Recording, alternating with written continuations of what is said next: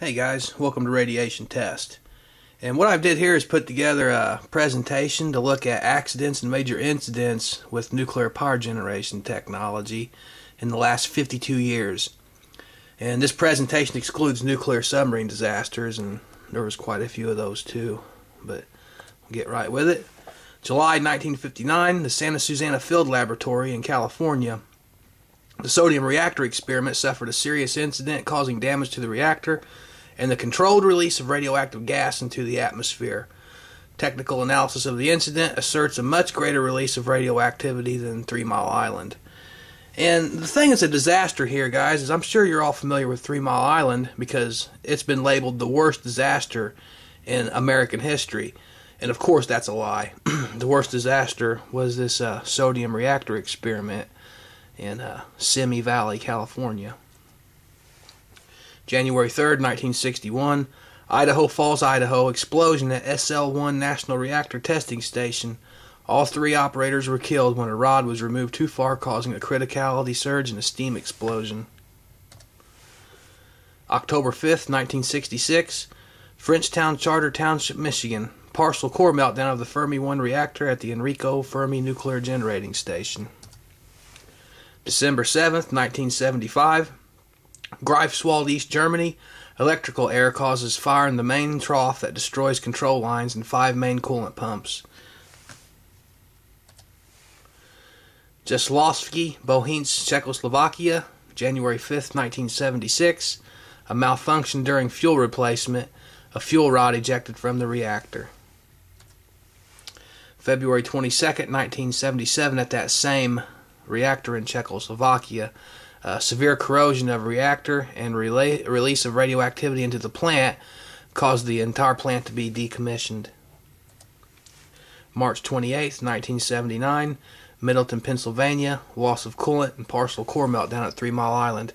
Now, at 3 Mile Island, guys, you'll hear one side, usually the nuclear industry, saying that, oh, there was no one was harmed, no one got sick from it. I don't believe that. On the other end, you can look at some of the other reports from medical doctors and some other folks out there. And there's if you go out past 5 years looking at the cancer rate, it did cause a significant increase in cancer, especially for the local communities. September 15th, 1984, Athens, Alabama. Safety violations, operator error, and design problems forced 6-year outage at the Browns Ferry unit. Now, safety violations. What would that be? Well, you think about this, guys. What this is we have the corporatists, all these big corporations that are running, they run all kinds of different industries, but they've taken this nuclear power technology, and they have the same attitude toward it as they do everything. Profit above all else.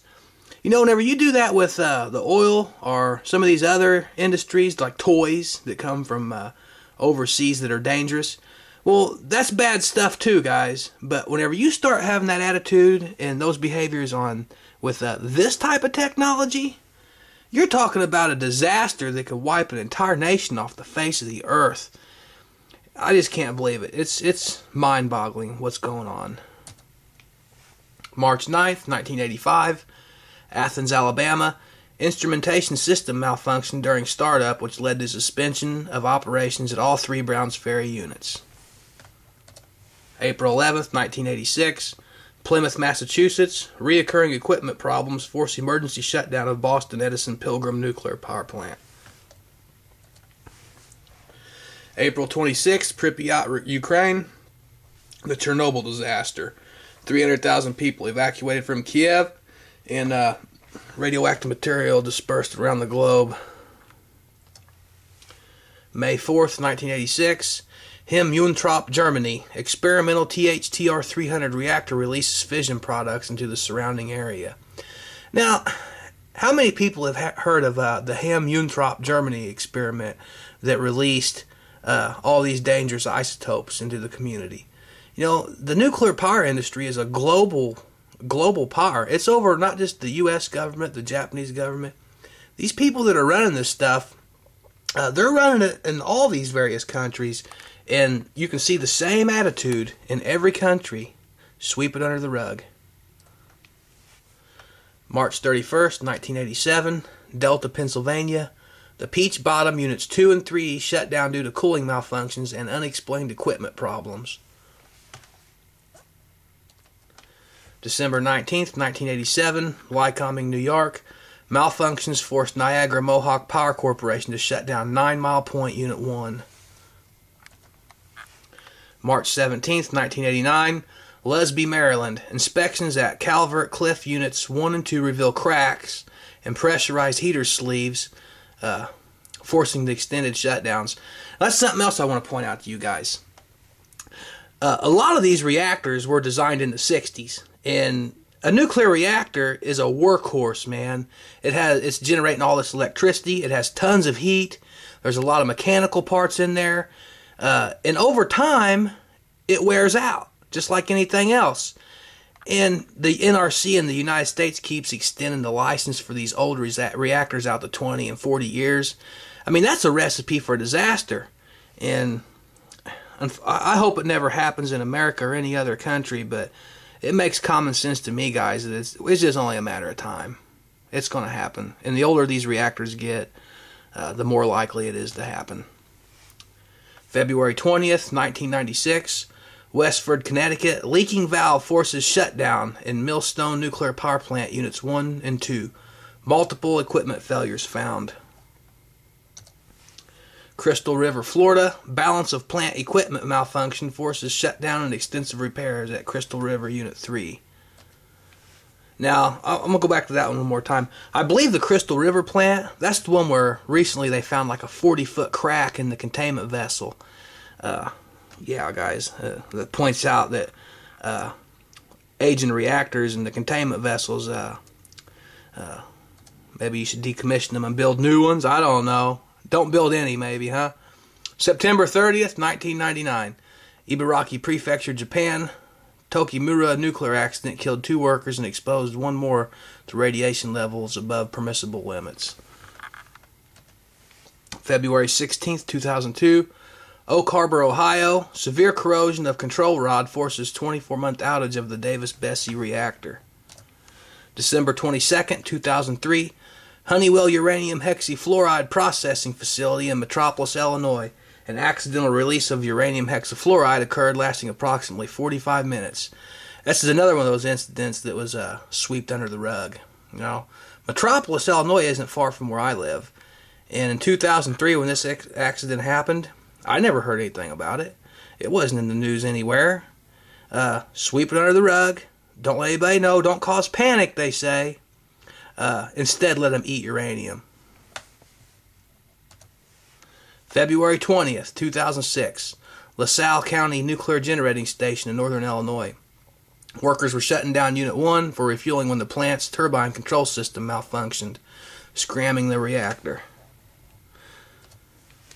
August 9th, 2004. The Fuki Prefecture, Japan. A steam explosion at the Mihama nuclear power plant killed 4 workers and injured 7 more. March 11th, 2011, the Fukushima Daiichi nuclear disaster. Which, if you guys get looking in the news, I know I've been reading a lot about it, and I hear a lot of these news stories saying that Fukushima it's the worst accident since Chernobyl. They keep saying that. Since Chernobyl. Guys, this thing is far worse than Chernobyl. Chernobyl was out of control for about 10 days, and then they had it entombed. And that disaster still hasn't come to an end. It's still going on. Look at this Fukushima stuff, guys. These things have been melting down. It's going to be a year, not too much longer. And I think I read recently the Japanese government has like a 40-year plan to decommission the plant. And this whole time, there's going to be releases of strontium, cesium, and a witch's brew of other radioisotopes going into the ocean, because there's still debate whether or not the China syndrome has happened, but there is no debate as to whether the containments are leaking water out the sides. Now, as they pour this water in, it's going to run out the sides, it's going to get into the ocean, into the groundwater, and it's going to work its way up the food chain. So let's sum this thing up, guys. Accidents and incidents. Since the 1959, there have been 23 accidents or major incidents involving nuclear reactors. These figures exclude nuclear submarine disasters. the major accidents that we know about, there might be other ones that we just don't know about because they hit them so well. Who knows? July 13th, 1959, Simi Valley nuclear disaster. That was with the sodium reactor experiment. March 28th, 1979, 3 Mile Island accident. And, of course, that one was downplayed. The health consequences were downplayed. If you go out past 5 years and look at the cancer rates, there's actually a significant cancer increase because of that disaster. April 26, 1986, the Chernobyl disaster. Well, of course, that one was that wiped out wiped out the Ukraine pretty much. March 11th, the Fukushima Daiichi nuclear disaster, which, who knows where this one's going, guys? I mean, I don't know. It looks like the Japanese people are in a lot of trouble, though. So, what can we expect to see? Well, in the future, well, based on these accidents that have happened in the past, if the past repeats itself here, we can expect a major nuclear incident every 2.2 years. Now, this is an incident where you're dodging a bullet, guys. You're dodging that bullet. It almost happened, and they come and saved it in just the nick of time. Maybe there was some releases into the environment that isn't going to wipe out a whole nation, but you dodged the bullet. So we can expect that every 2.2 years. We can expect a major catastrophe capable of wiping out an entire nation every 13 years. So, with those types of numbers, Radiation Test predicts this. We predict a major nuclear accident or a major nuclear incident sometime in 2013, and that's one of those incidents where we dodged the bullet. It almost happens, but they just barely save us. And then, of course, we can expect a major catastrophe like Chernobyl or Fukushima sometime in 2024. So, I get watching, I like to watch politicians on TV talk, and sometimes I go onto the C-SPAN and I watch the senators and all that. And I've seen several of these senators, and it doesn't matter if they're Democrat or Republican, on both sides, they're talking about how impressive the safety record is with the nuclear industry. Impressive? That's nonsense. How's it impressive to have every 2.2 years you're dodging a bullet with the stuff, and every 13 years you have a major incident? Major incident. I mean, that's not impressive to me, guys. So, it's a tragedy, guys, but if something's not done, I mean, we have to stop this technology. I mean, through the political process, people need to be informed of what's going on. You need to get involved, and you need to elect politicians, I guess, that will go up against these big corporations, man. And I don't know if that'll work, but that's all we can do, because right now we're at the mercy of these big corporations and their the power they have to lobby our government officials. And as you can see, and I want to point one more thing out. What's the difference between Hitler, Stalin, and all these other guys that have murdered millions of people, and some of these big corporations that are murdering millions of people by letting all these substances go into the environment and in the food? I mean, I don't really see a difference between them. They're all killing millions of people. So, I don't know, guys. This is a bad subject. Thanks a lot for tuning in to Radiation Test.